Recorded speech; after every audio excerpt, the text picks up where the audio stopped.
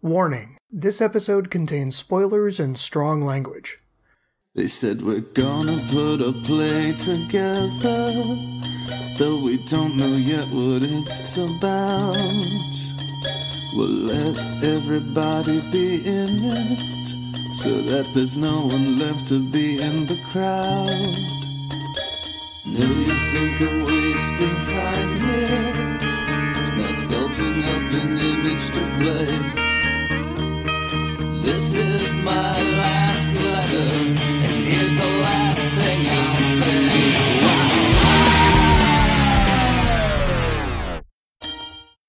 Welcome, everybody, to the latest episode of Schumacast, a podcast where we look at the works of Joel Schumacher. I am your co-host, Angel Tusa. And I am Noel Thingvall.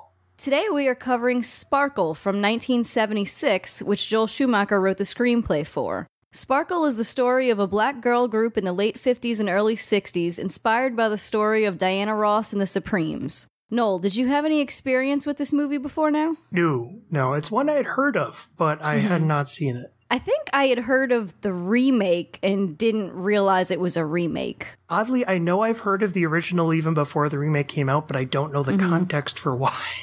I just know that I did. Yeah. Might have actually been when Dreamgirls came out, I might have heard of the original.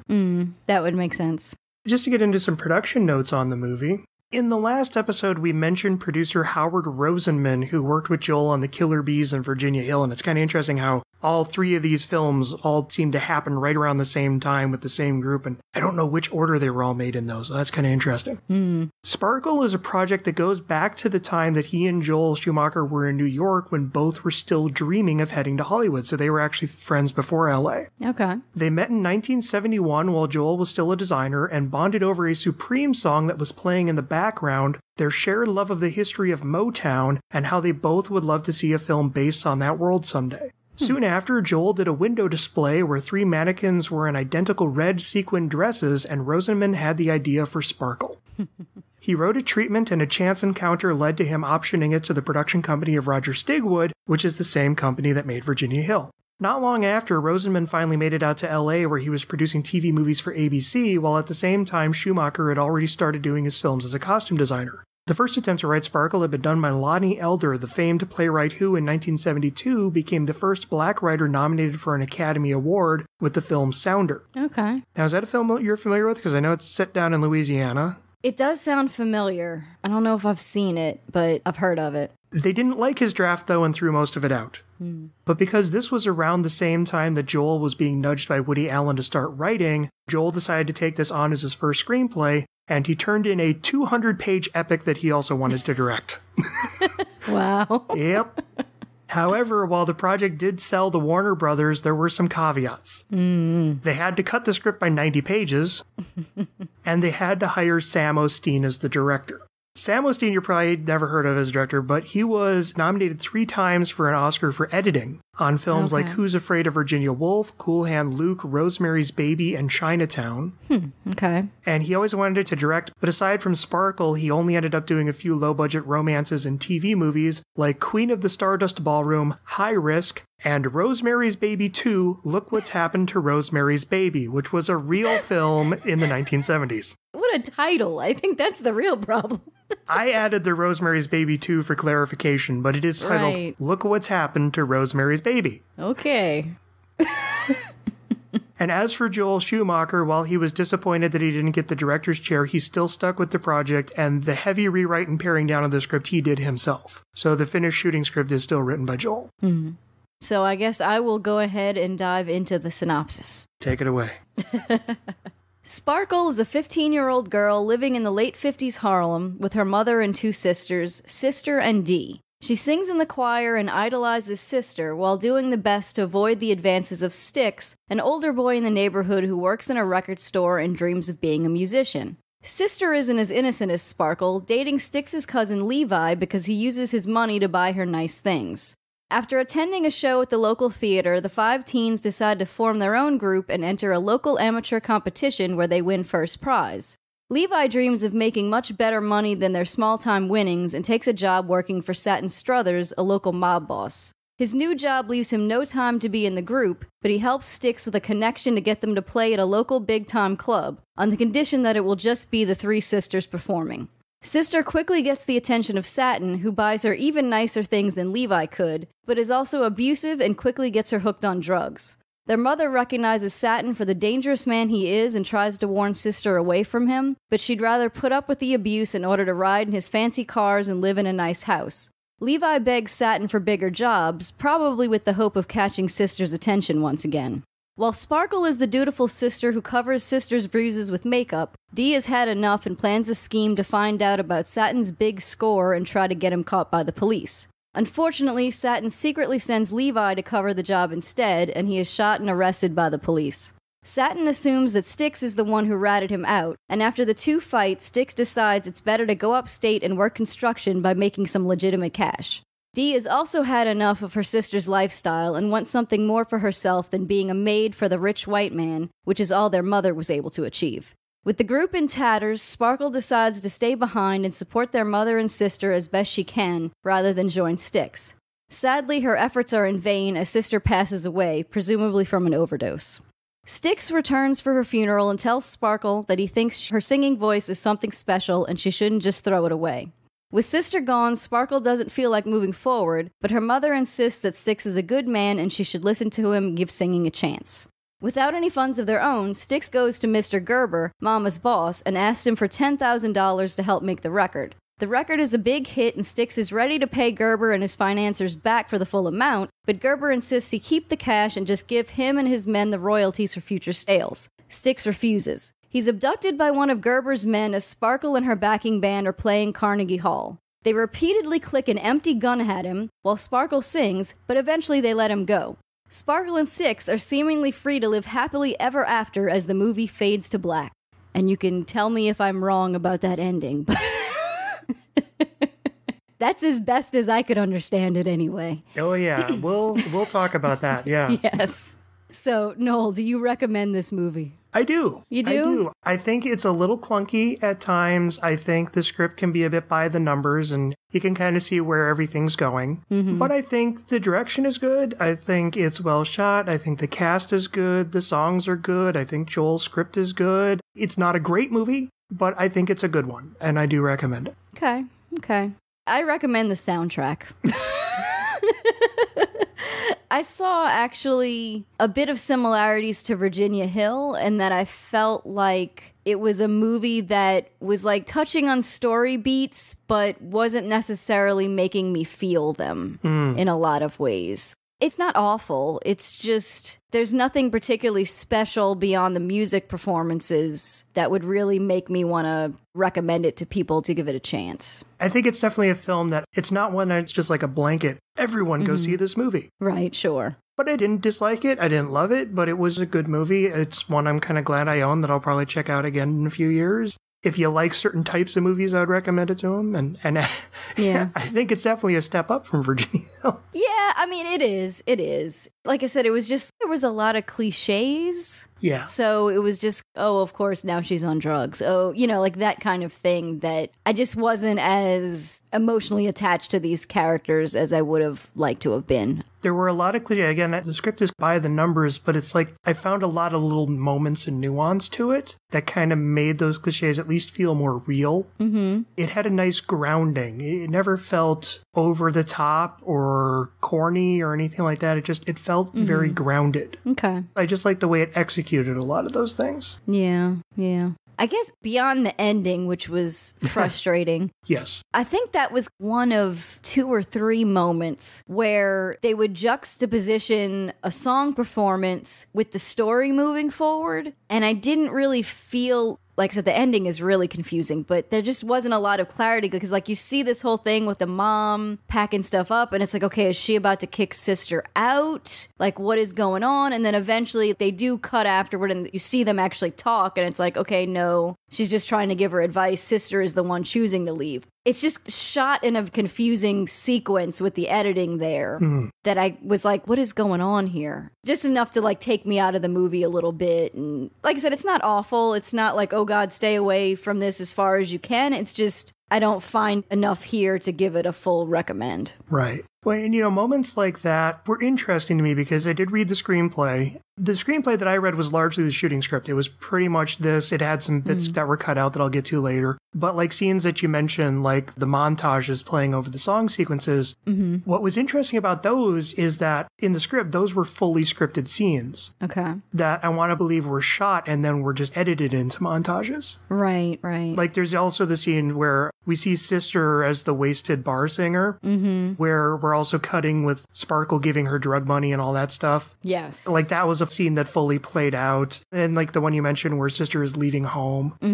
I'm wondering if maybe it just worked better for me because I already had the context of what was happening. You may have, yeah. It might be. But I also just thought the montage was a nice, effective way to cross time. Yeah, like I said, if it had just been a little clearer, like, I don't think it's an awful idea to do it that way. I just, in some ways, I was like, wait, okay, what exactly happened? And then there's other scene where she's visiting Levi to tell her his sister's dead. There's a couple other scenes with Levi. Like, all those have been done in the montage. I don't really think anything was lost, though. It was mostly just dialogue, and you kind of know how the scenes are going to play out. Right. I only included the part where, like, Levi gets arrested in my synopsis because I was feeling like, yeah, we see him again, but he's not really contributing anything to this story in any way. It's just like, okay, yeah, he's still in prison. He's still got a thing for Sister that, And that's where I think the story is just, they start out as a group and then they go their separate ways. In the end, Sparkle is the only one who lasts. Right. Ultimately. That's where I almost think I would have actually liked to seen some scenes with Dolores, kind of carrying on her thread a bit more. Levi in the script did pop up again at the end after he gets let out of jail,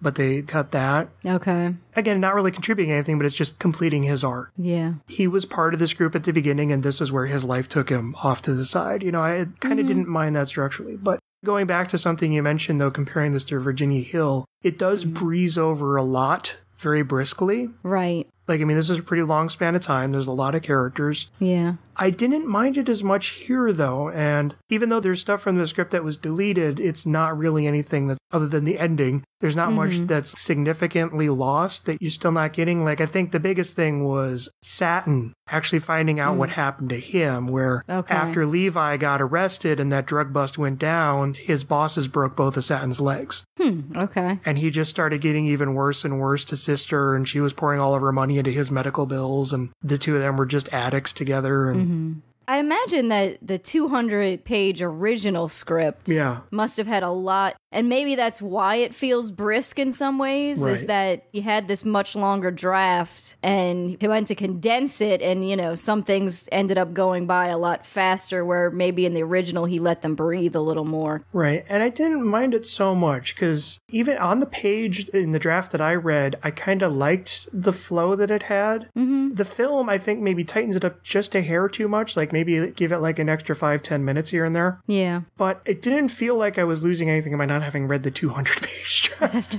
Right, sure. I mean, I will say, I actually really enjoyed reading the script. It was actually a pretty good script. Yeah, I just kind of feel like you almost could take Levi out completely. I feel like that might have been a better way to almost condense it. Like maybe just Satin sees their show and so he develops a thing for Sister and that's how she gets involved with that. Like you didn't necessarily need him as a branch and then he just drops off. Well, I think he was a nice mirror to hold against Styx, where Styx stays on the up and does everything right, whereas Levi doesn't care about anything but showing off and success, and he goes down the wrong path. But you've already got that with the sisters?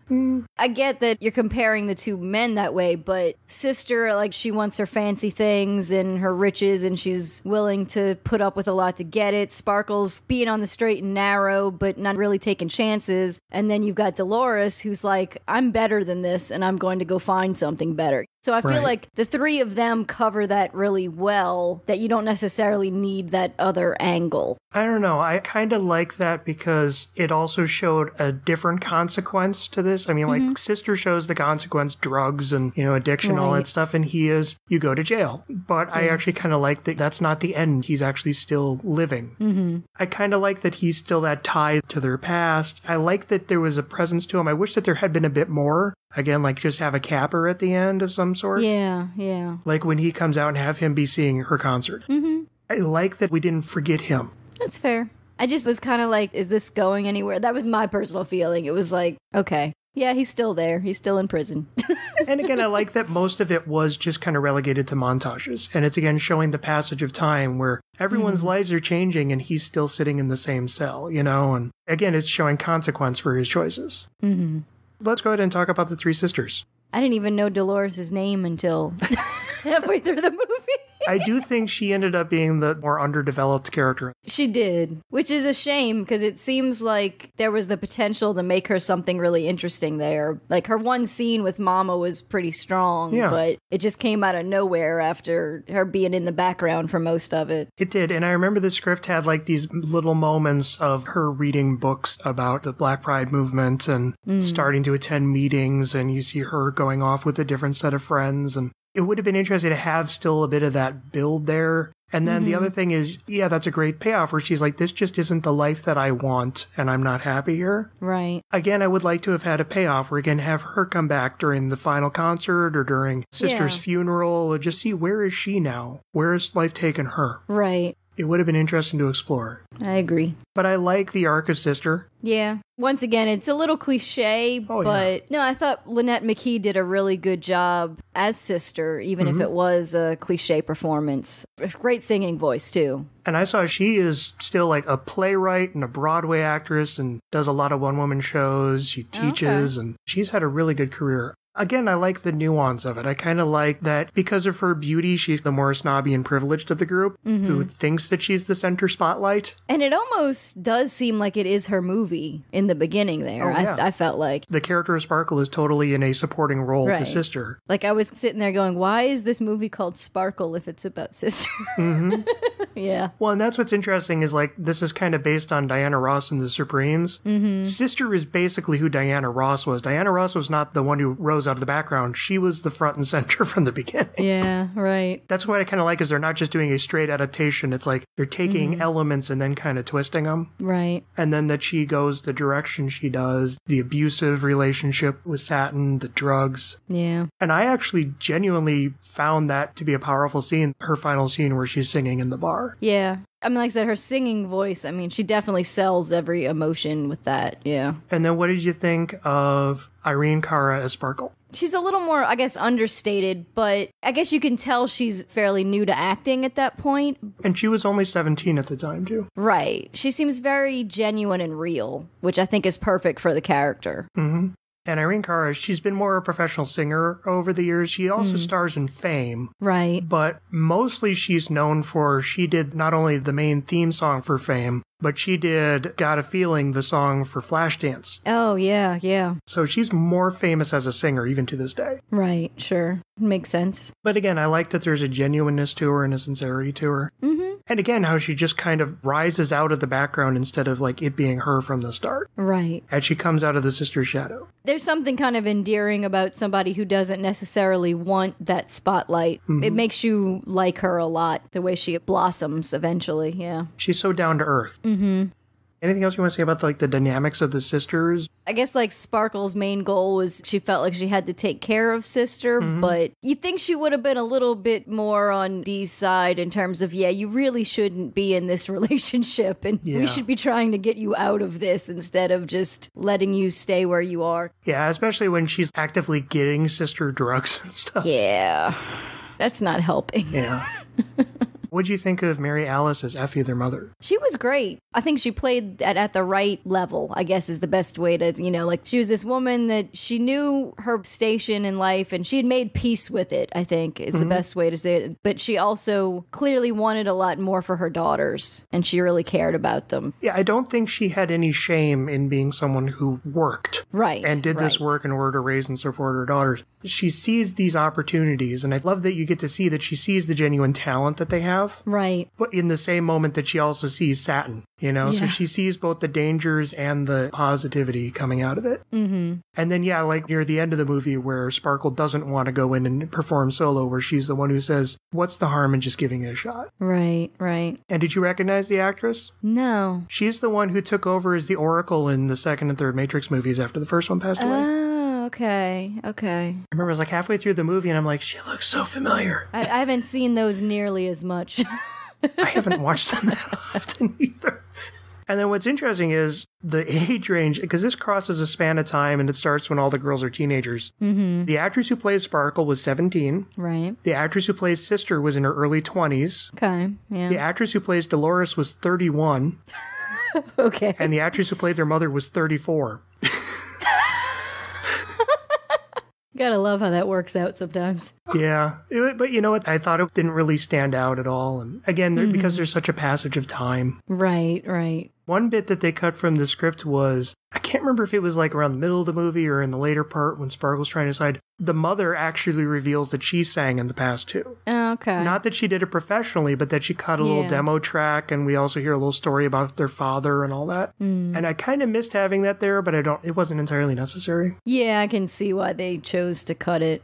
I know one of the criticisms when this came out from some of the critics at the time was that the movie is still very exploitational in terms of how it does like sex and crime and drugs and... Right, yeah, I can see that. Those elements are there, but did you really feel that they were played in an exploitational way? I mean, I would say, like, the scene with Satin and Sister where he's, like, telling, thank me for the fur coat or whatever it was. That was a little much. Crawl. Yeah, like, I can see that to some extent. I didn't think there was anything particularly about, like, the use of the drugs or anything that was, and I'm like, I guess that's probably the main one that I think would stand out to me in terms of that kind of thing. I mean, honestly, beyond, like, the drug use and a few, like, curse words and things like that, like, I would have thought this was a made-for-TV movie. Right. Right. There's not a whole lot of nastiness or anything to make it seem like a hard R or anything like that. Right. And again, like anytime there's sex, it's always off screen. Mm-hmm. The violence that's committed to Sister.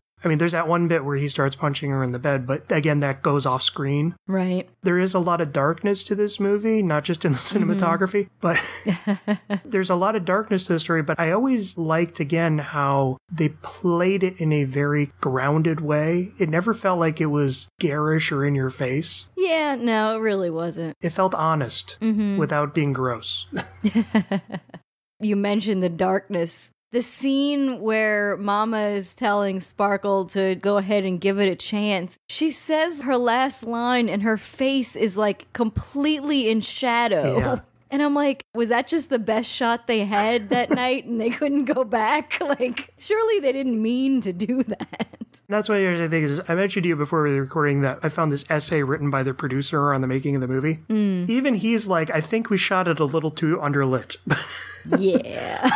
The thing is, I kind of like the darkness and the use of shadow in the movie. I think it does cross the line a few times. I like the mood that it sets, but I think there's times when the movie could be brighter, and I think there's times when they don't tie the use of shadow to the emotions of the scene as best they could. Right. I mean, it is primarily set in, like, nightclubs and stuff like that, so you do expect a degree of dimness anyway. Almost the entire movie is set at night, too. Yeah. There's a couple of the early scenes when they're kids, and then whenever they're in the church, but otherwise it's almost always set at night in the dark. Part of that is I know that it was shot on a studio backlot at Warner Brothers, so I don't know how much that affected it. But yeah, I looked him up. The cinematographer is the same guy who shot Dirty Harry.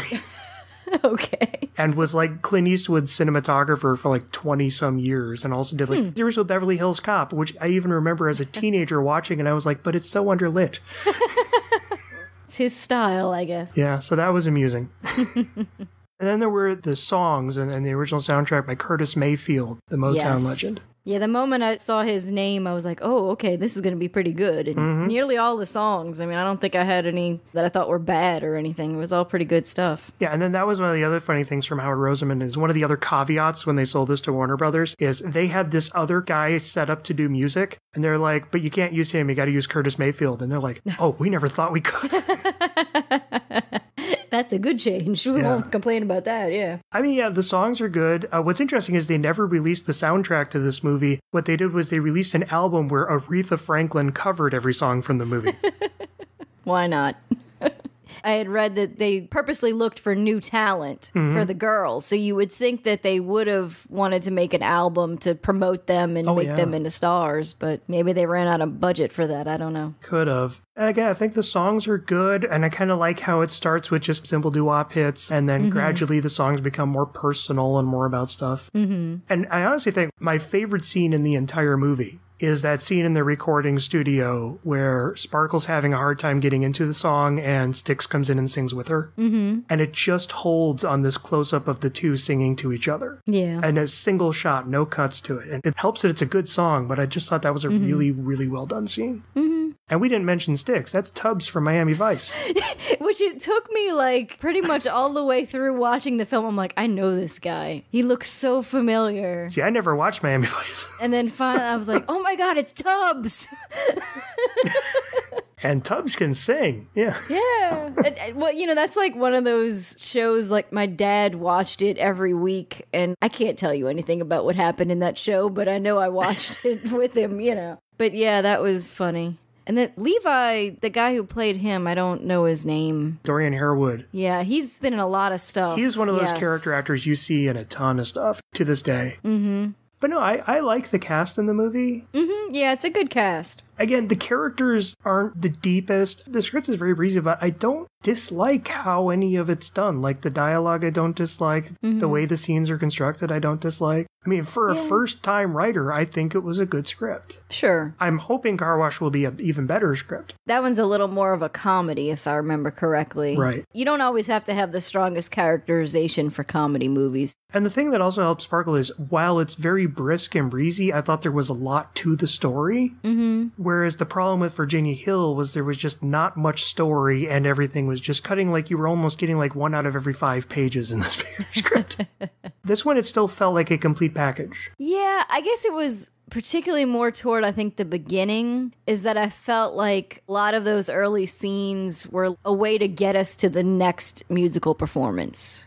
And not necessarily really investing too much in emotion and tying you to the characters. I think it got better as it went along, but, you know, it was like, oh, he's got to have a scene with the record store owner where he wins tickets so they can go to the theater and watch them sing. Oh, they got really inspired by that, so now they want to do their own show, you know, like that kind of thing. You know, like the record store thing, that also shows that Styx literally grows up in a musical environment. He knows how to hold a job. He's respected by his boss. Yeah. And I also like how that starts, is like the very first gig they can get as teenagers is in this just ratty old burlesque club. Where the guy introduces them as the farts.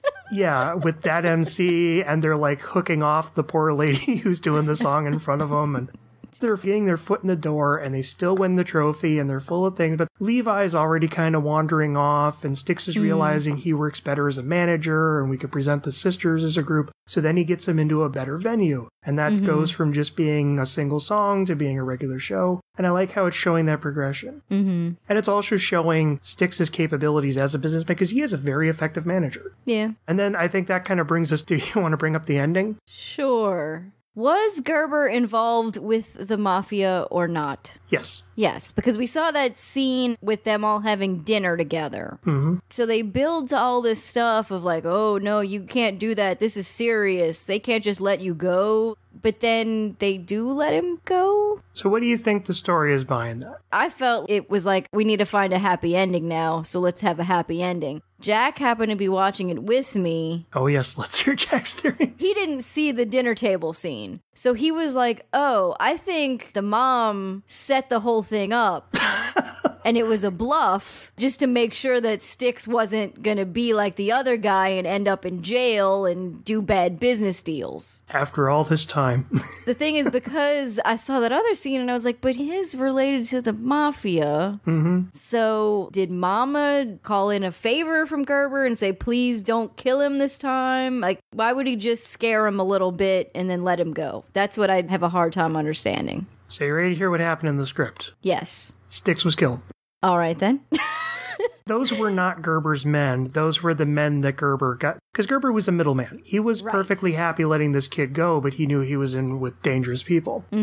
Basically, it's as the song is going on, the mom's waiting at the door, and you just keep seeing this car going around, and at one point, as the car rounds a corner, they throw out a body, and it sticks. And the person who shows up is the wife of Gerber, the woman that Effie works for, who just shows up and shakes her head. And that certainly seems like that's what they were leading to. Right. So that makes sense. The entire theme is these 5 teenagers that all start together. Gradually, they all one by one fall away, and all that's left is Sparkle. Right. That makes sense. So did the studio said, no, you can't have that downer of an ending, and they made them change it? I mean, what happened? Just looking at the movie, I'm betting it was a reshoot, because it's like the scene with Gerber smiling and the scene with him showing up and standing by Effie only require those actors, so it's a minimum shoot. Right. And I think there was still supposed to be more poignancy to wherever you are out there, Styx, this is for you, was supposed to be playing as we're just looking around and Styx is nowhere, except he's just a body lying in the middle of the street somewhere. Yeah. And it was supposed to show that even doing it honorably and on the up and up still led to that fate. I almost think that was a bit too tragic. I guess the main thing is that because you're leading to it and then you don't have any good explanation for why it suddenly doesn't lead to it.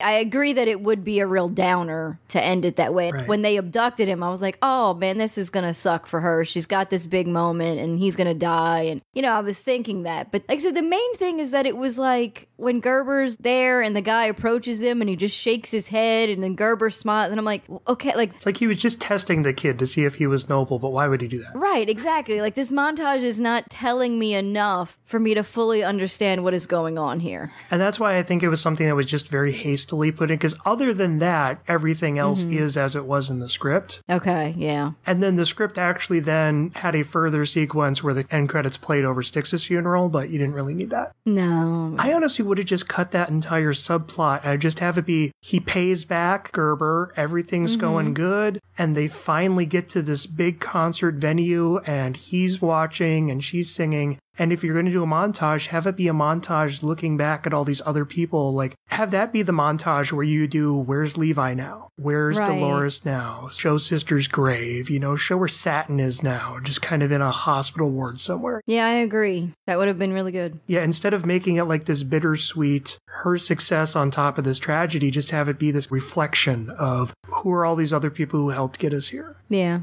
I think that would have been better. And the thing is, we're going to find, I think, with Joel Schumacher, is Joel Schumacher does like bittersweet a lot. Just from my knowledge of him, he does not mind taking a dark route. Well, yeah. Certain movies off the top of my head, I can definitely, yeah. Oh, yes. I get the point of it. Again, all these people falling aside, Sparkle rising, but I think you could have just kept it as Sparkle and Styx. They finally did it right. And now they're both successful because of it. And now they're moving on with their lives while also reflecting on the people that they've left behind. Again, I'm betting that that was a reshoot that was done late. There were limits to what they could probably do. Yeah, that makes sense. I agree that the ending as it is doesn't work. Right, yeah. Just because of that one weird moment. It was like every click of the gun we have to like watch by that felt like it was like, come on, okay, just shoot him or don't, you know? They put so much sweat on him, they had to make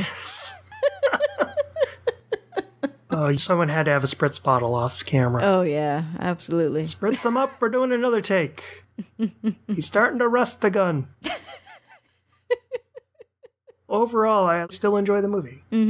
I even love side characters like the neighbor who's always hanging out with the mom and criticizing everyone. And that's where I kind of love the whole thing of, oh, let's put the mom and the neighbor at this one table, but that's Satin's table. Well, Satin could just sit with mom.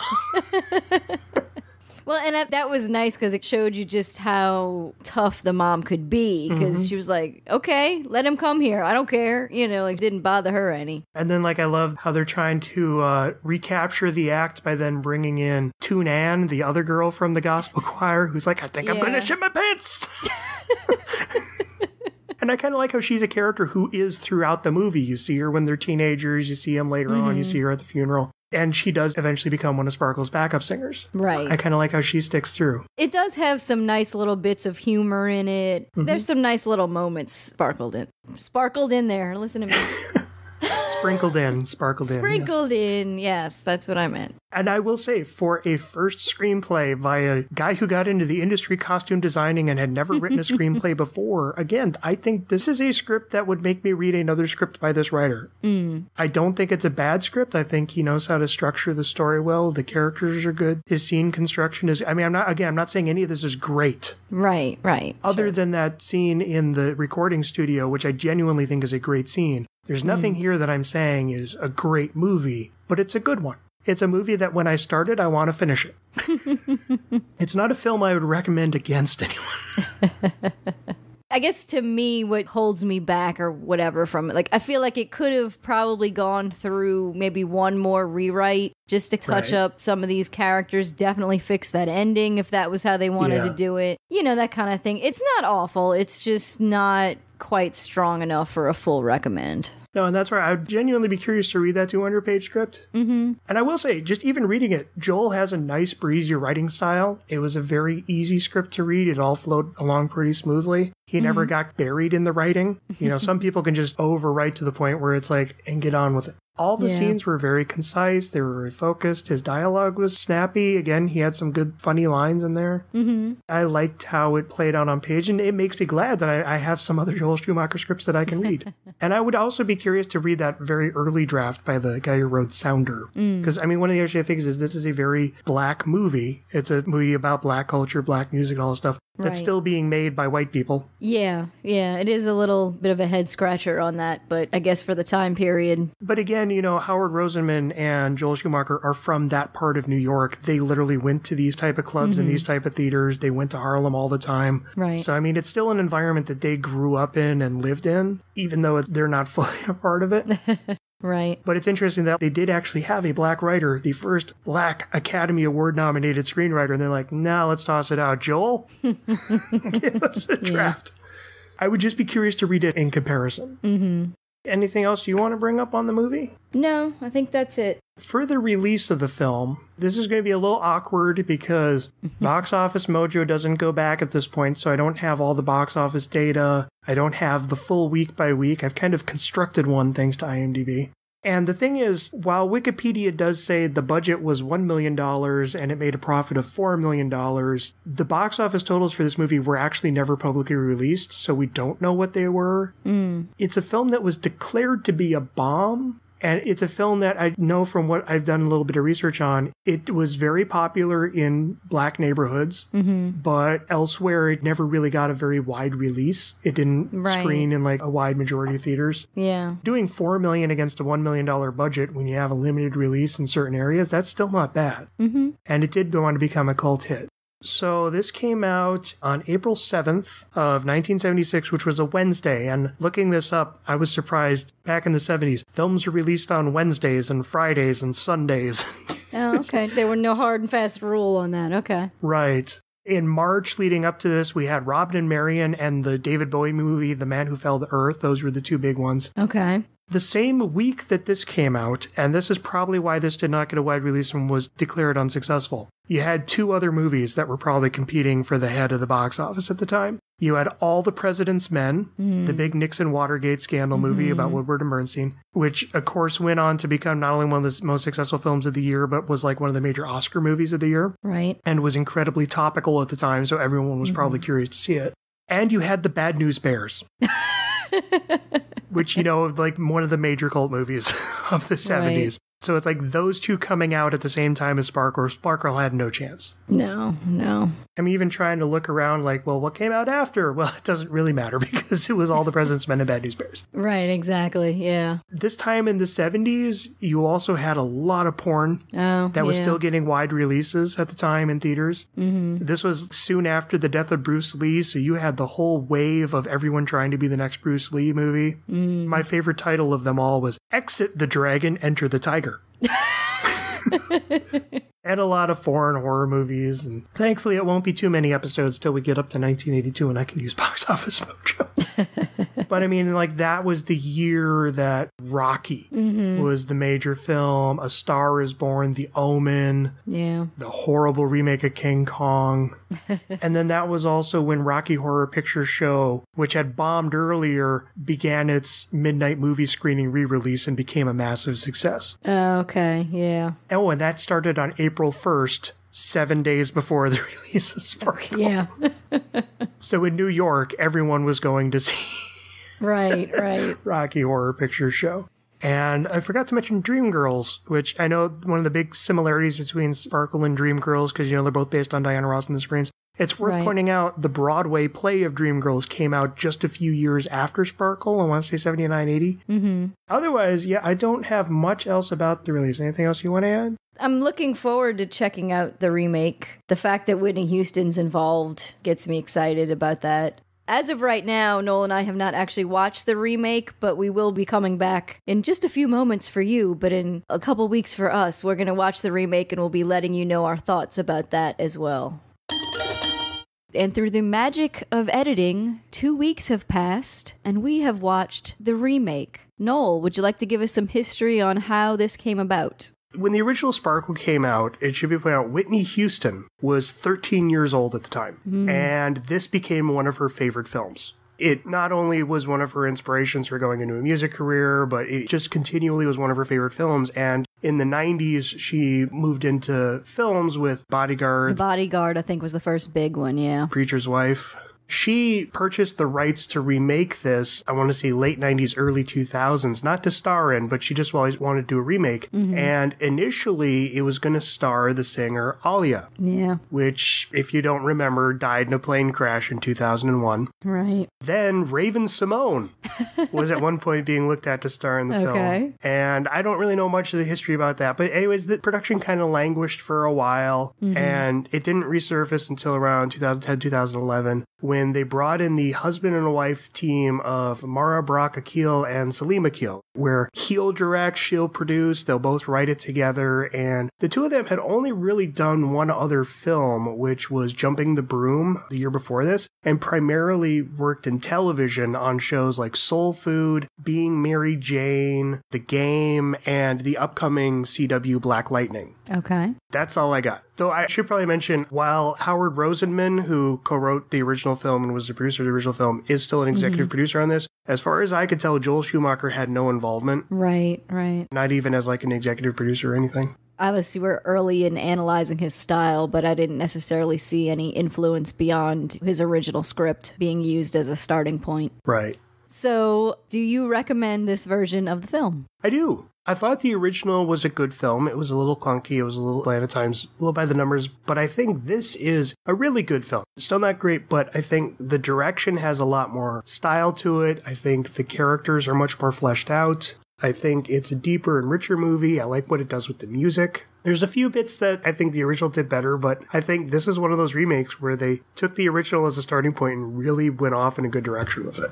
And I agree. Like, you know, I was saying that I kind of felt like the original needed at least one more rewrite. And I think that when they approached this remake, I think somebody was sitting there thinking, okay, what worked, what didn't work with that one? And they really managed to put together something that, at least in my feeling, is definitely superior to the original. I liked it a lot. It still feels like a low-budget flick, but that doesn't hurt it in any way. It's just, that's the budget. But it's a really well-done film, and I enjoyed it quite a lot. I like the performances a lot better in this one. The writing is tightened up quite a bit, obviously. So, yeah, definitely recommend. One of the interesting things I'd say about the original film is the original film, you could almost kind of look at as like, this is almost a slightly more documentary-ish. Here's how like events would play out in the real world. This is a little more of like a film. Yeah. It's a little more cinematic. It's a little more dynamic. The original film was helped and hurt by that very stark cinematography. Right. This one is more lush and engaging. Yes.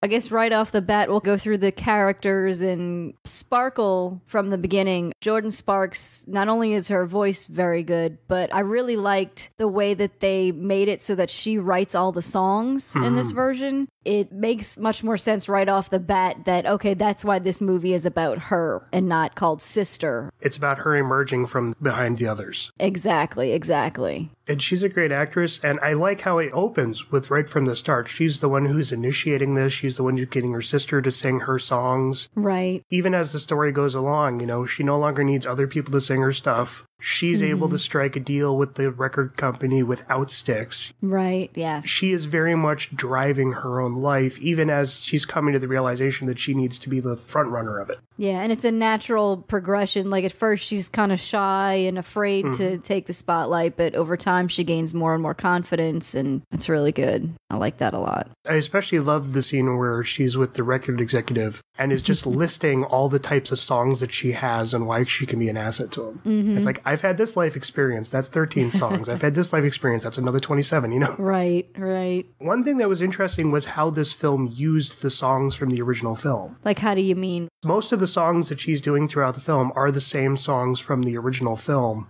until you get to the big finale where this is our brand new song. Right, right. I like actually having a song called One Wing. I thought was a really nice touch and a good way to sort of bring the whole thing full circle with Sister, and And that was always a really nice line of dialogue from the original of, I can't fly with just one wing. Right. I didn't love the song as much, but I just don't think R. Kelly is as good as the guy who did the songs in the original. It's kind of like the whole Woody Allen issue of like, I can't help but hear R. Kelly and go, and not feel too good about listening to anything he does at this point. So yeah. But even then, I just didn't think it had quite the same hooks to it as some of the older songs. And it's like, this is what she's been building towards. It's like, I kind of want to hear those again. Right, right. It wasn't bad. Again, Jordan Sparks, great singer, a great talent. Yeah. She brought as much as she could to it. But I agree, the writing is not as strong as the stuff that Curtis Mayfield was doing for the original. And I think as someone who came into this film not as an actress, but as a singer, I thought even acting-wise, she did a very good job. Oh, yeah.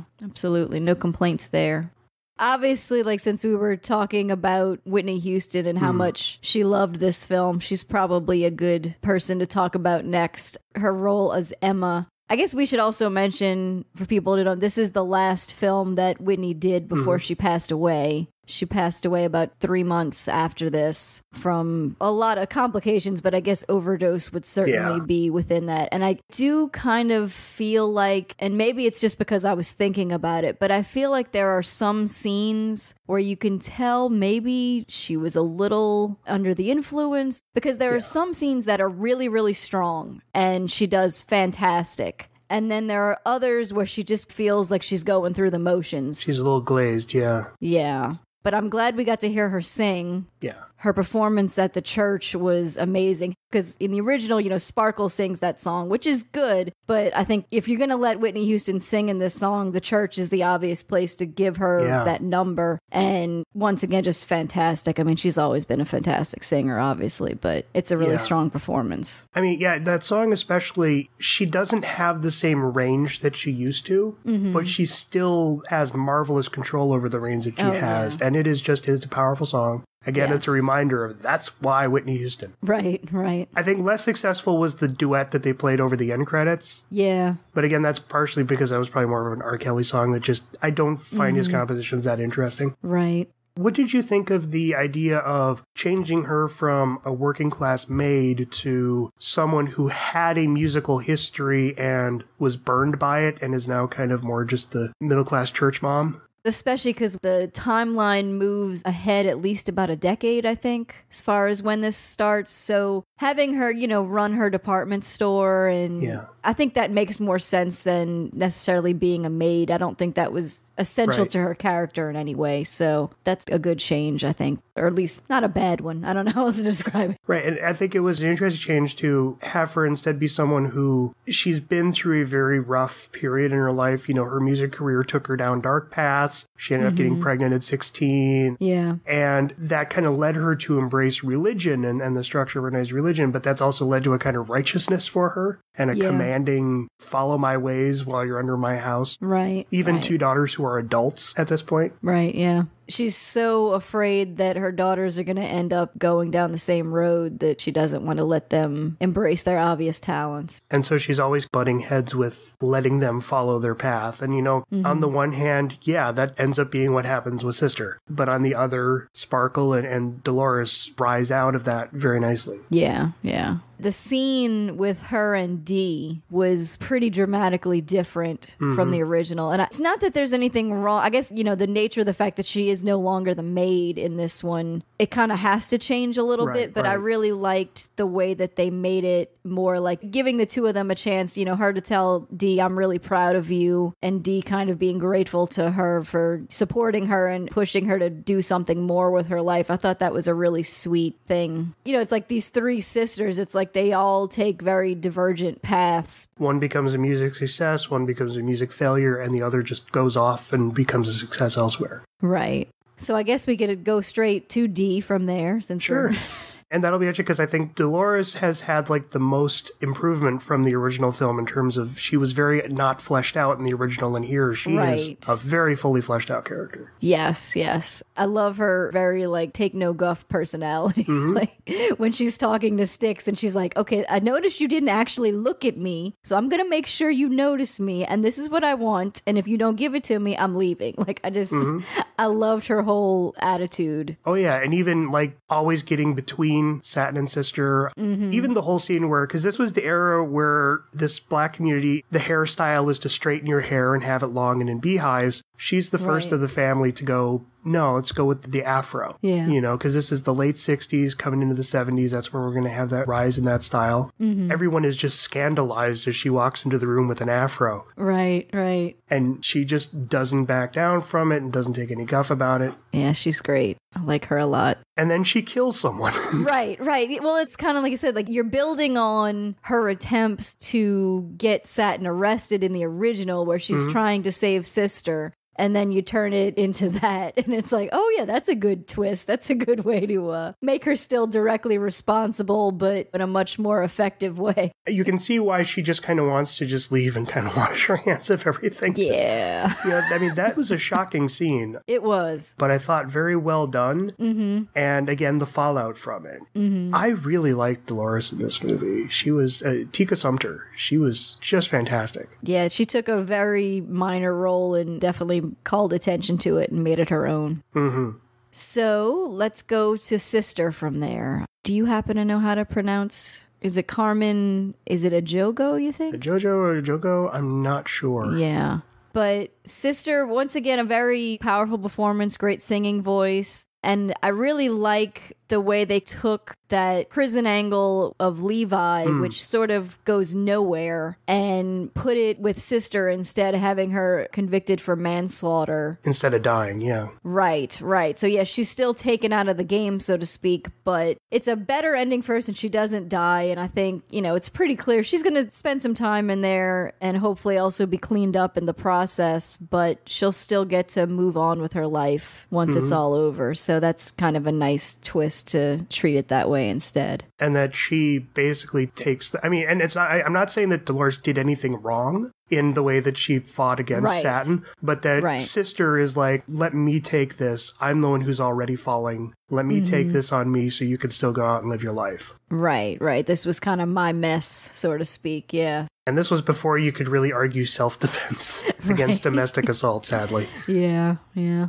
But yeah, it's really well handled. I like that a lot. And I like her performance where, again, she doesn't really want to be the star, but she's the kind of privileged, pretty one of the family where, I mean, they're all beautiful, but she's the one who always catches everyone's eye, and she's kind of used to that. So she's used to being the star and the center of attention. And so she just kind of always casually becomes the celebrity. Did you get a good feel on what had happened to her that forced her to move back home? No. And I guess it doesn't necessarily have to be defined. No, I remember what you're talking about now, yeah. Right. It was one of those things that sort of left me wondering. It's like apparently she went off to New York, I think. Maybe, I guess, to start a career or something that ended up falling through because they keep saying like, oh, you know, why don't you unpack? And she's like, oh, I'm going to be gone in 2 weeks. And they're like, well, yeah, you said that a month ago. So I don't know if it was a relationship that fell apart, but I know she's the one who's always butting heads with the mom because the mom sees most of her old past in Sister. Like, it kind of makes you wonder, like, was it an attempt at a singing career? You would think no, because then Mama probably wouldn't have let her back. Right. I think there is a lot of talk about how, you know, I always wanted you guys to marry a lawyer or marry a doctor. And I know that was always a bit of a clash with Dee, where the mom wants Dee to marry a doctor, not necessarily become one. Right. But I like the performance. I like the way that she starts to kind of get caught up in things and gets, of course, the allure from Levi to Satin, where she just isn't interested in these small little humble things. She's interested in the rich things that this guy can buy her. Right, right. And what fame can gain her. Yes. So what did you think about the changes to Satin's character? I liked it. I like that they turned him into a comedian who has a TV career, but he's kind of sleazy. He gets a lot of gruff for jokes that he makes at the expense of the black community in order to appease a white audience. It's interesting that they're showing the fall of his career contrasted against the rise of these sisters, and how he is very much that celebrity who's now being overshadowed and doesn't like it and resents that. Right, right. And that's where he starts taking out his frustrations on Sister, whom he's also hooked on drugs. Yeah, I mean, I think it creates a more natural progression to see how the abuse starts ramping up. And I don't think this film is hurt in any way by removing all ties to like the mob or gangster type society. I think it wasn't really necessary, and it's all focused on the entertainment industry. Exactly, exactly. So yeah, I think it really makes sense. And yeah, him falling while she's rising, and it creates a nice little natural conflict. And while it certainly doesn't justify his actions in any way, you at least understand them a little more. Yeah, like when he tries out the new material where he's trying to appeal more towards the black audience and it flops. Yeah. He had already run that material by Sister, who said it was good, and so he blames her. Right, right. Yeah, that whole scene where he just tears into her. Yeah. And I gotta say, Mike Epps, I've never really been the biggest fan of in comedies. I've always just found too buzzed that he's too much of like a stoner style comedian. But in this role, kind of a more dramatic role where he's the villain, I thought he was really good at being chilling and skeevy. Yes. I agree. Yeah, he did a really good job here. Whereas you also see the frustrations with his own career stalling and not going anywhere, but also then the toxic angle of him blaming everyone else for it. Yeah. And like even the dinner scene. Oh, yeah. Where he just invites himself over to family dinner and like gets kicked out 3 minutes later, but just the tension of that scene. Oh, yeah, that scene is so uncomfortable. It's you can almost feel it. With not only him and the mom, but him and the pastor, where he's like, you're just another form of entertainment. You just get paid at pews, you know? Yeah. Yeah, that was a really good scene. I did like the pastor in this. He was funny. Yeah. So Styx, played by Derek Luke here, I feel like he's maybe a little more understated. Maybe it's just because they give Sparkle so much more autonomy in this one that he doesn't always have as much to do. Like, he just doesn't stand out to me as much as I felt like he did in the first film, but it's not a bad role. The main reasons for that are, like you mentioned, they wanted to give Sparkle more agency. He doesn't sing in this version. There's one scene where he kind of does a little bit where they're trying to echo the big scene from the original. Right. But you could tell the actor's not a singer. And so he's not involved from day to day. And also, Styx was the one who got everything started in the original. He was the one who's like, what if we put together an act? What if we go do the show? Which he does here as well, but she already had the drive to do it. He's just sort of saying, well, okay, do the sister act. We could take it to the next level. Right, and that'll help you get there, right. That's one of the things that I actually kind of liked a little more in the original was it's literally just this group of teenagers who all sing in a choir together, who are like, hey, what if we did this? And then what if we go the next step? And then what if we go to the next step? Here, it's kind of like he's already a manager who's just moving to another location, and her and Sister are already on this forward thrust in a music career, and then their paths converge. And I don't think that's as clean of a start. I understand why they did it. Right. And it's also interesting that like all the kids in this one are all in their 20s as opposed to teenagers. It kind of creates a sort of unnecessary conflict because at first you're like, oh, he's really sweet. He's trying to encourage her. she suddenly realizes, like, oh, wait, you're not really interested in me. You're really just interested in my sister. But then it all just sort of gets forgiven and swept under the rug. Right. So, yeah, I really feel like they sort of did a misstep there of, like, that really wasn't a necessary angle to go with. He could have just seen her singing at the piano and recognized their talent and just said, hey, let's make it a girl group because those are really popular. And I think that would work really well. And you wouldn't have to have that conflict there in the beginning like that. What I get from that is he's always been drawn to Sparkle, but he's kind of fooled by the allure that everyone else has of sister is the main draw. Yeah. As the story goes along, I think he starts to become less drawn into that illusion. And also, when he leaves, it's then Sparkle who comes back to him and says, look, I'm going out, I'm making a career, but I still need your knowledge and your abilities to help me get there. Right. And so it's not so much forgiving him as starting over. Yeah, I guess, like, one thing about it, though, is because they bring that focus on the conflict, I felt like then it was sort of like, well, wait, I know she, like, rides on the back of his motorcycle a couple times and they go to the club, but then when he's like, I'm leaving and I want you to come with me, it's like, wait, are you two even in a relationship? Like, you know what I mean? Like, I didn't feel like there was enough there that when that scene came around, it was like, no, just leave, dude. She clearly doesn't care that much. Like, I don't know. And we know it's not a sexual relationship because later on in the film, she mentions she's still a virgin. Whereas in the original film, it's like they had sex like in the first 10 minutes. I don't know if it was that soon, but yeah. But again, that was because they were young and they didn't quite understand how relationships work. And as they go along, they realize we want our focus to be more on the industry than each other. Right. This was a little more of like a Hallmark romance. Mm-hmm. And I gotta say, Derek Luke, one hell of a charming smile. Yes.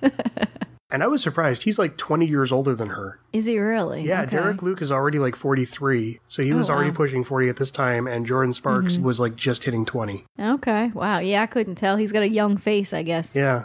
And then what's interesting is Levi. Yeah, like, once again, not really a character that is essential to most of this film in any way. Mm-hmm. But I think that's okay. It's like he's there in that first act to sort of help get things going and to have that moment with Sister mostly as a way so you can kind of see where her priorities lie, what's important to her, that kind of thing. But we do see him, he is in the comedy club as well, right? When Satin is doing his failed performance. He's the one who's heckling him. Right, that's what I thought. But it's like weird because I'm at that moment and I'm like, that's Levi, right? Like we haven't seen him in so long that I'm still kind of like, that is still Levi, right? Yeah, I think that's Levi. And so you do kind of see that he's achieving his goals as well. Yeah. He's just not an essential part of this story, so. It's actually like his entire arc is just in the first half of the movie, but it is a complete arc. Yeah. And it is interesting how different it is. Because again, like they move the whole prison angle to Sister and they've removed the whole drug dealer and mob aspects out. He's just more the cousin of Styx who's never able to get the success of Styx. Right. And he falls in love with this completely unattainable goal who's not interested in him. Right. That was the one thing about that scene where he's like offering her all these things. It's like, dude, you don't even know her. Yeah. Why would you be proposing marriage to someone? Like, I understand you have big dreams and stuff like that, but it's like, you don't even know this girl and she has been nothing but cold to you this whole time. Well, back in the day, people were just proposing marriage after meeting someone, yeah? I guess so. It was an interesting arc, and again, his character wasn't necessary to the overall story, but it was nice how they still gave him a complete story within the section that he's in. And then do we want to just kind of mention some of the other people who pop up through the movie? The record producer, Larry, in this one, I feel like he's sort of filling in for Mama's boss. It's obviously a very different role, but it's a change that makes a lot more sense to give this guy who's got the record connections. You know, you don't need to go borrow money from someone to produce a record. Obviously, the logical thing to do is to go to a label and try to get signed. So it's a good part. Curtis Armstrong is a great comedic actor I've seen in so many different things. I'm glad to see that Booger is doing well for himself. Yeah. It was a nice little part. It was perfect, I think, for the film. You know, he's playing, I guess, a fairly stereotypical record exec role, but I like that he's also a guy who clearly has common sense and cares about the people that are coming through his door. Yeah, and I like scenes like where he's first meeting the group and he's gushing to Sister and he's like, oh, and you two are here, you know, and I didn't even hear the singing.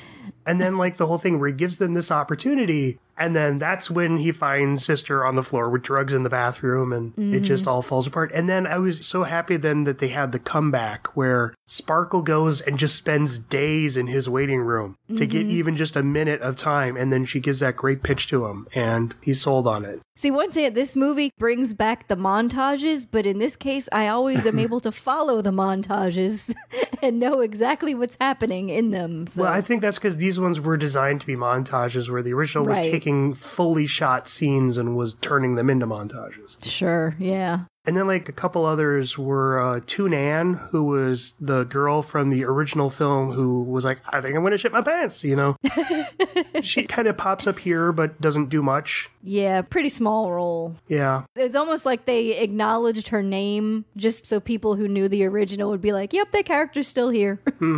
I couldn't tell if she was one of the backup singers for Sparkle or not, because it kept them so in the background. I think she was, but yeah, I would think she was, but I couldn't tell. I might have just assumed that she was one of them, but I think she was in there. Because that was always such a nice arc in the original, where she's just this other girl who's always hanging around and is funny, and when the sisters leave, they try to bring her into the group, but it doesn't quite work out, but then she becomes one of Sparkle's backups, so she's just always kind of there. Right. She's just this constant presence. In this one, it's kind of like she pops up every now and then. Yeah. Mrs. Waters. Yeah. Tamala Mann in this one, the mom's friend, she's great. I think she brought a lot to it. She was a good counterpoint to the way that Emma was reacting to their careers and caring about these girls. And yeah, I liked her a lot. What's interesting is in the original film, she was always the kind of sarcastic one who was always just taking digs and jabs at everyone while the mom was kind of being supportive. In this one, it's the mom is the combative sarcastic one, and Miss Waters is her Jiminy Cricket almost. Right. You're still making the same mistakes. That was nice. Yeah. And then the Reverend was fun. And then CeeLo Green as the club show host in the opening. Was he the host or he was just a performer, I think? I think he was running the club. Oh, okay. Who was also the performer. It felt more like a little tribute to him. It wasn't much of a role, but it was just kind of like a nice nod and appearance by him. And he's not that good when he has to act. Right. What are you doing? Why are you doing this? What are you doing? And he's like repeating the same. But hey, it was a quick scene. So. It was. Speaking of nods, I did like that their big opportunity was opening for Aretha Franklin, which she doesn't make an appearance in the film, but it's just a nice way to give her an acknowledgement for the way that she recorded that original soundtrack. Right. And then also one fun little cameo to mention. When Sparkle is later in the film where she gets her own first apartment as that tiny little one, the landlord is producer, co-writer Howard Rosenman. Oh, okay. You just kind of see him standing in the background, but yeah. Right, yeah. That was another little thing that I liked that comes to that point where mom is like, oh no, you're not going to do this. And she's trying to like throw away the book and everything. And so Sparkle just kind of quietly goes, okay, moving out. And then the whole scene where she comes back to the house to try to invite the mom to the concert, and the mom is just completely walling her off. Right, yeah, she's playing it cold there. But then I still love how she shows up and Sparkle getting a nosebleed that had not been established as something that she suffers from. Yeah, right. It's like, okay, why does she have a nosebleed all of a sudden? Like, so mom shows up with a red dress. If you bleed on it, it'll be fine. Yeah, like, and I get it. Like, the mom had a clothing store, so she would have a dress at the ready. That still just does not feel like the type of dress that mom would give her daughter. No, probably not. And like, yeah, like, why couldn't her dress just rip? Or, you know what I mean? Like, why? Where did the nosebleed come from? Yeah. Like, wait, is she doing coke too? I don't think so. She seems to be much more on the up and up. But it was still a nice little touch to just see her show up and be willing to support her daughter now. Yeah. There's a lot of really well put together scenes in this. I think it's well directed. I would like to see more films by this couple. Again, they've only done one other movie that I could see, and they're mostly in TV, but I would like to see more of their work. Anything else you want to add? I think that's it. That's all I've got. The film was released on August 17th, 2012. What do you think the budget was for this movie? I would say it would be in the lower range for that time, I guess is the best way to say it. I don't know exactly how much it cost to make movies by that point. It was $14 million. So that's pretty cheap, especially by today's standards. Yeah. It opened the same week as Paranorman, The Expendables 2, and The Odd Life of Timothy Green, which I don't remember that one. And what number do you think Sparkle debuted at?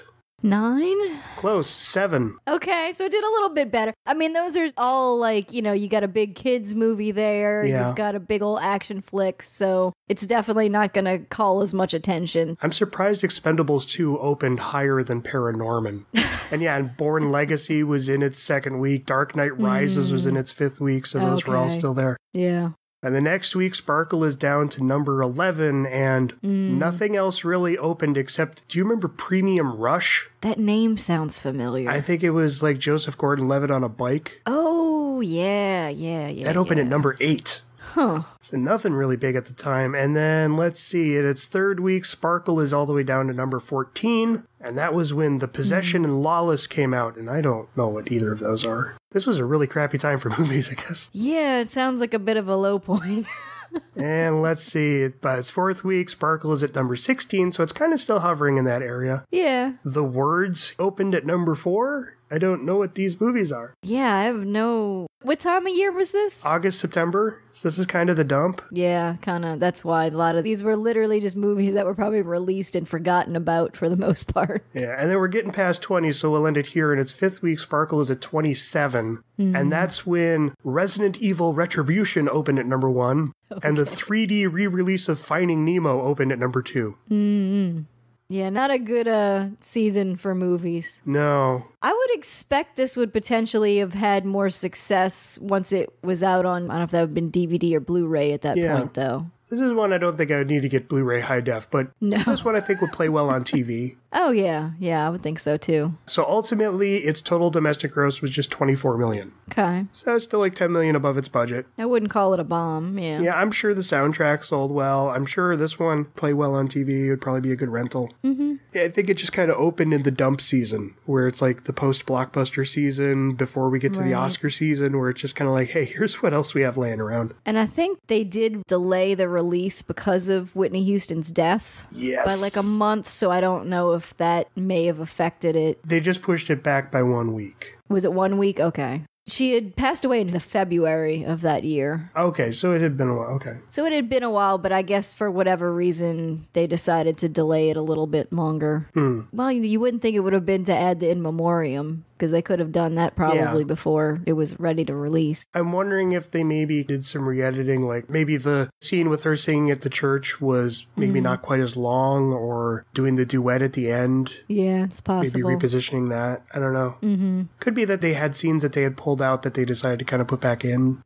Maybe so. Though we felt like the flow of the film was affected by that, if it was. No, didn't seem like it. Felt pretty natural. So anyways, and one final tidbit is that Howard Rosenman and Joel Schumacher are both trying to get Sparkle redone again as a Broadway musical. Which is a good place for it. Yeah. They have all of the Curtis Mayfield songs and the R. Kelly songs and are going to add 5 new ones. Okay. That's been in the works for at least a couple of years now, so we'll see. Because I know Joel, we'll get to it at those points in his career, he has directed for stage a couple of times. Okay. Only a couple, but apparently they were pretty successful, so it'd be interesting to see him take a stab at a big musical. Most of his plays are like small, closed-room thrillers. Okay. That he's done, more off-Broadway type stuff. So it'd be interesting to see him do like a big, lush Broadway play.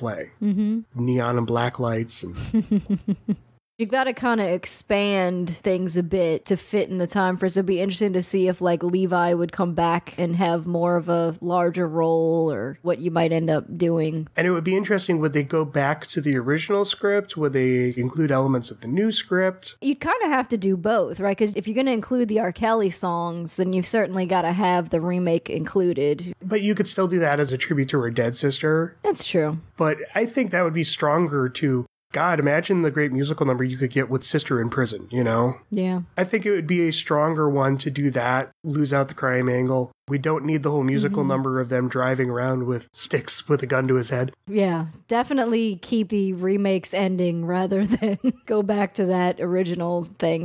No. I mean, I could see a really nice kind of fusion where you could start like the original where it's the 5 kids from a church choir, but then as it goes along, you start to fold more into the remake, and right, it would be interesting to see what they choose to do with it if it comes about. Mm-hmm. And it's kind of interesting that you've got this sort of parallel with Dreamgirls, which that was a musical first and then became a film, yes. Whereas now you've got this film that's very similar and now they want to make it into a musical. Right, and I'm wondering how much backlash this remake got when it came out. Because, so the original Sparkle was 1976. The original Dreamgirls play was 1980, 1981. And then the Dreamgirls movie was 2006. And then the Sparkle remake was 2012. So I'm wondering if when this came out, I didn't look enough into like the reviews of when this came out. I'm wondering if people just kind of brushed this off as a knockoff of Dreamgirls. Yeah, I could certainly see that some of their investors probably looked at the success of the Dreamgirls film and went, oh yeah, we can totally support this. I think it'll be successful. But yeah, you're right. It'd be interesting to see if the critical response reacted negatively or not to thinking it was a ripoff, even though it clearly wasn't. Well, according to this, Roger Ebert gave it 3 out of 4, so he at least liked it. Well, that's good. It's an interesting one to look at, Joel Schumacher's first film as a writer, and then this. I'm kind of glad he wasn't involved in it because I like the people that they got involved in this because I think they did a very good job fleshing out and redeveloping the story. Right. Even though I like the original. And I guess maybe the musical will give us that chance to see like what he might have suggested or contributed. But you're right, the team that they did have involved is definitely a good team. So I wouldn't want to push any of them out to put him in. And otherwise, I don't have anything else to add. Yeah, I think that about wraps it up. We thank you all for joining us, and we hope you check out Sparkle in one form or another. And definitely let us know what you think if you do. Yes. For additional episodes or to leave a comment, please visit schumacast.blogspot.com. That's schumacast.blogspot.com. Our opening song, Letter, and our closing song, Vein Blossom, were both created by Jack Locke and are used with permission. To hear more, please visit jacklock.com. That's JAKLOCKE.com. SCHUMACast is in no way affiliated with Joel Schumacher or the copyright holders of the films discussed. All rights are reserved, and no infringement is intended.